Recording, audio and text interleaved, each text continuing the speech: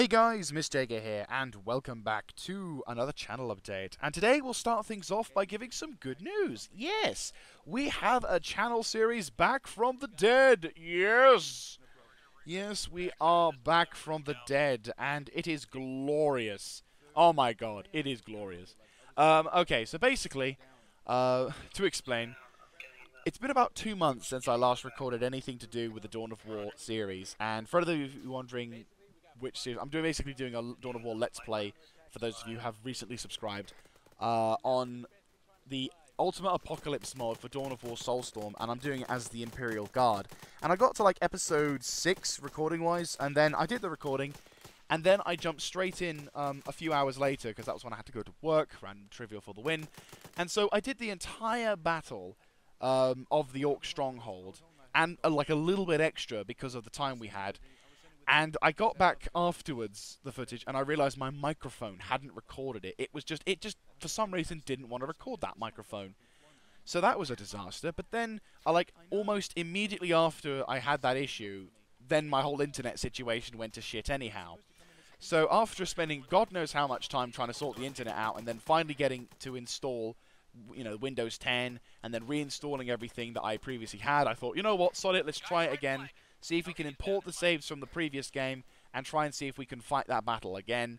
I tried to get the Mod Studio thing to work, which is where in my previous update you may have mentioned, I may have mentioned it, and I didn't know whether or not I was going to be able to continue the series. But luckily, I was able to find someone who helped me out, and it was fan-fucking-tastic.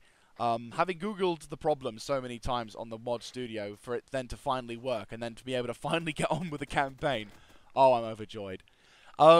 So yeah, we are now back, though there is going to be a few differences with this campaign over the previous one.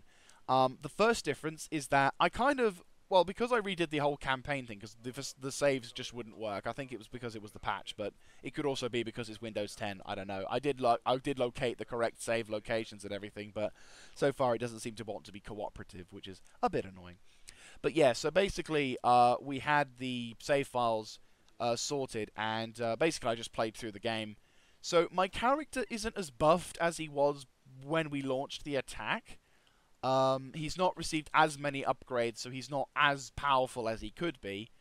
So that's going to be a bit of a problem. Also, with regards to the new patch, we now have access to better shit. So there's a few new buildings that the Imperial Guard can work on, as well as a few new big weapons as well. I won't go into details, but suffice it to say, when I discover them, you'll know my reaction. Yes, it's going to be marvelous. But yeah, finally, obviously the layout of the campaign is going to be different. I actually did miss a terrain because I was worried that one particular faction was going to be able to knock out the orcs before I had a chance to attack them. So I'm like, I'm going to just stop you there. There you go. So that's fun. That's a lot of fun. But that said, I'm very much looking forward to continuing the series. It's going to be stressful, and I'm gonna highlight now. This campaign and these battles is going to be big. Like, I've not really played a whole amount of this mod, so, and I've unfortunately probably selected one of the larger, like one of the harder factions to do well in.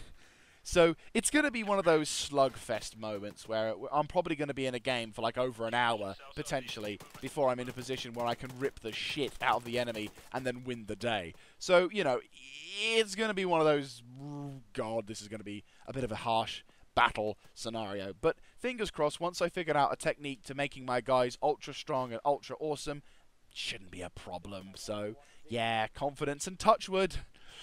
Emperor be willing. Anyway, that's the good news on. Now we're going to go into a bit more of a serious note with regards to live streaming. Now, I didn't do any live stream last week because, well, the week before last, I basically noted that I'm kind of realized I'm not really going to cut out for live streaming. And this is after doing live streaming for a while now. I mean, I did live streaming on both Twitch and I've done it on YouTube, and it doesn't really seem to gain as much of a good it doesn't seem to gain as much of a good award slash a good feeling as recording stuff. It sounds a bit harsh, but yeah, there isn't really anything that works out for, you know, which, don't get me wrong, it's in, you know, when we've had the good times, I've enjoyed the good times, but I don't really feel like it feels more like a slog now to do a live stream, and I don't really want to play a game when I don't really want to. Like if when I get back home from work, I just want to sit down and watch a film. I kind of want to do that now. So for the time being, no more live streams now. So it'll just be the 3 videos per week.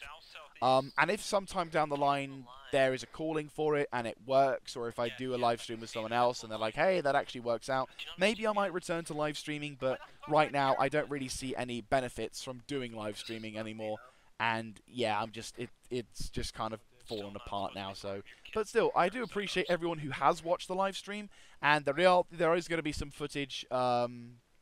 You can go on my YouTube channel now, and you can actually see, like, I think on my YouTube there's like a few live stream stuff, so there is stuff like that going there, and that doesn't mean I'm not going to play certain games anymore. It just means that you'll probably have them in a recorded format rather than it being on live. So yeah, thank you very much for everyone who did watch those sort of things as well. So that's for that one. Okay, last bit of news is, obviously, I haven't really been doing a whole lot of World of Tanks lately, nor have I been doing much of Armored Warfare or well, I've been doing a bit more Armor lately, but mainly World of Tanks and Armored Warfare are kind of falling into the background. But don't worry, I'm not going to stop doing those videos. We're still going to do them, and I still am going to do the. I did promise you guys I'd do a review of the Tiger, the King Tiger, and the E75. So fear not, my dear friends, we shall do it. But at the moment, with regards to the summer holidays, I don't really want to run against a brick wall when it comes to the player base on the the player skill level on the game, because it's just going to be a nightmare trying to do a review on a tank seriously when the teammates around you are just absolutely retarded at times, or you're in a game where everyone you play against is so damn good you can't really get a decent replay. So yeah, that's a bit of a shame.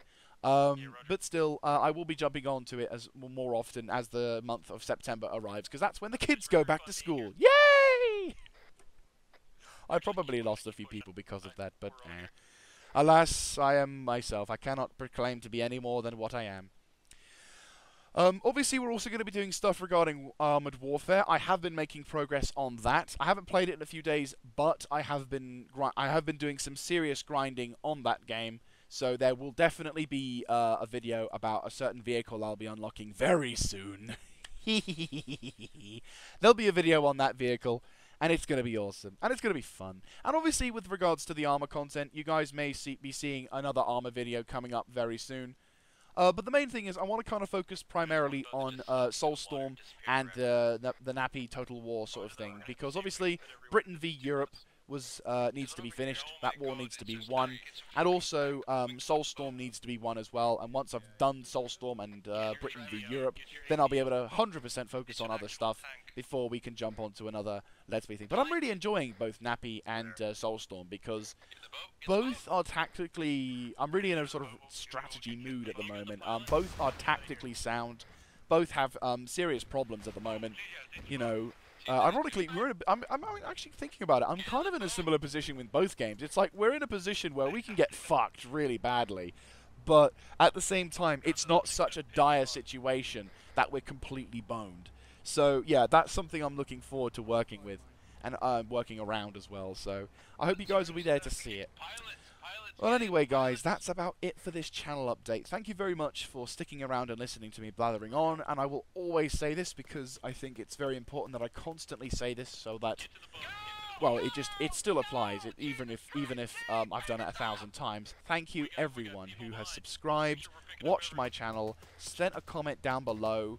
Any kind of activity on the channel is always appreciated. Critical feedback. Messages on the chat, even something as simple as someone liking the video. Just watching it and clicking the like button is always appreciated, and I always will be happy about that. So thank you ever so much, and I hope to see you next time. This is Miss Jaeger signing out.